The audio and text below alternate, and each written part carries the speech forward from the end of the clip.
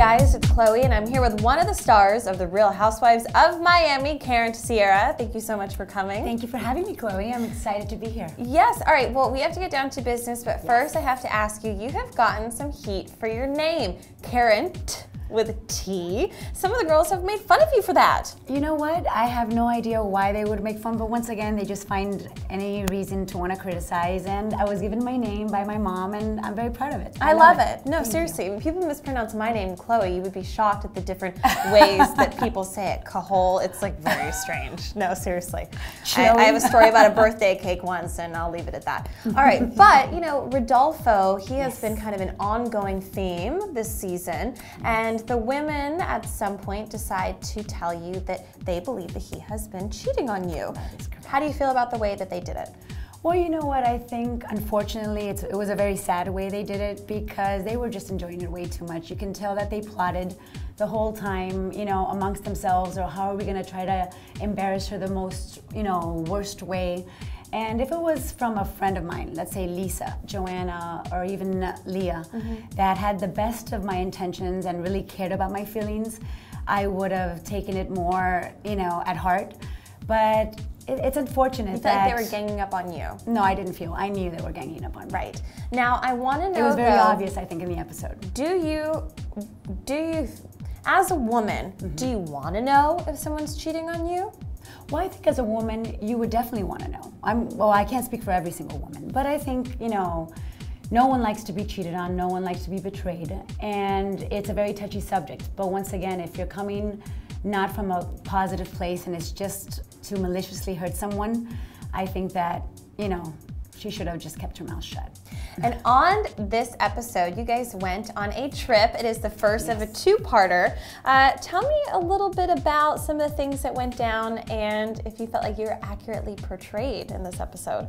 You know what? I think I was. I think we went with the idea that we were gonna go and have this healing trip amongst the women. Bonding. Bonding. Female bonding time. And we had a great time. We were split up, I think, accurately in the rooms, in the houses.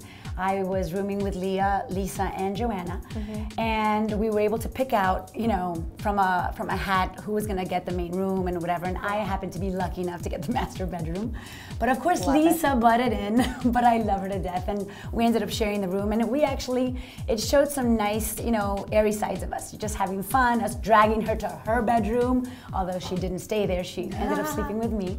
So I think it actually portrayed some nice moments, and then Leah, you know, complained previous episodes of that she would, you know, all I would do is yak, yak, yak in her ear, and curiously enough, she just wouldn't stop talking to me. So it was some funny, you know, moments in which she's just driving me crazy, and I said, Leah, just shut up. And we laughed at it. She was able to understand that it was just, there was humor behind it because she was just driving me crazy.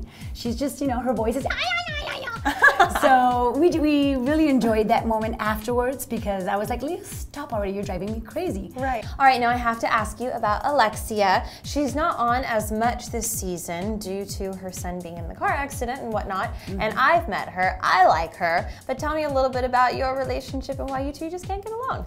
You know what, it's interesting. I have nothing against her, and I used to see her socially at parties, and I would always make it a point of saying hi. But it gets to a point that if you're always the one that's always reaching 100% and the other person's not giving back, what her problem is, I don't know. I've never done anything to her. I've only extended olive branches to her when the unfortunate accident of her son took place. Without even being one of her best friends, I made it a point of sending her texts, sending her emails, voicemails, letting her know that you were there, my family and you know, my family and myself were be praying for her and her family. And just some people just, you know, react certain ways. I can only do what is in my heart, and I can only pray for her because I'm sure she knows it's genuine though, because if it's coming from a genuine place, you can normally tell. I'll tell you that much. Now, Rodolfo, are you two still together? No, we are not. Why?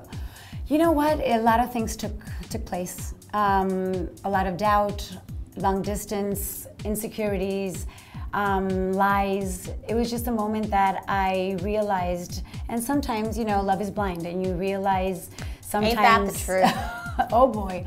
Sometimes you realize a little later on into a relationship that as much as you want something to happen, you can't live in a dream world, and you just have to open up your eyes, but you need to be ready. And that's what people need to understand. No matter if your family or friends have the best of intentions, you need to be ready to make that moment, make that change when you're happy, when you've decided. I have to ask you, what are we gonna see in the next part of this episode, or the two-part of this trip?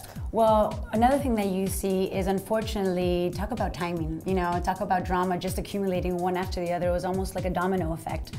The unfortunate incident with my father's health. And about 2 months prior to this Bimini trip taking place, and we had already started filming for the show, my father had problems with his pacemaker, in which they were supposed to replace the whole entire pacemaker, and during the surgery they only replaced the battery. So while I'm in Bimini, the only time I actually get reception, I mean, it was just a stroke of luck, as I never had reception inside the house, was when I received a phone call from my mother letting me know that he was rushed to emergency room because his pacemaker was not working. And that's when you realize in life what really matters. And Alexia and Anna and Adriana wanting to make me look bad, and just, you know, their cattiness doesn't matter to me. And that's why I think what's important in life is to choose your own battles. Right. And to me, what's real, what really matters is my family's health. All right, so I'm so happy that I finally got to meet you. Likewise, I've heard so Chloe. much about you. It's about Thank time. you. So if people want to learn more about you, can they follow you on Twitter? Yes, they can. It's at Karent Sierra, and the Karen does have a T at the end. Yes, don't forget that T. And for more of the Real Housewives of Miami, you can tune into Bravo every single Thursday night at 9 p.m. Yes. And don't forget to like the video here, subscribe here, and for more on the latest news, gossip, style, beauty, and more, keep coming back to HollywoodLife.com. Bye. Bye-bye.